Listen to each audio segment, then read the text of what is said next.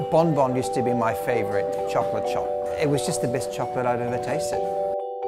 One day I was offered the lease on the building. It was going to close down.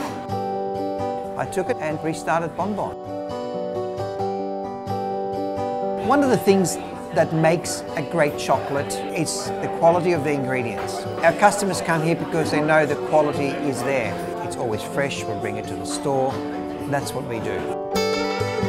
As a result of Bonbon, I started another business making nougat. And that was simply because I couldn't find a quality nougat to put into the store.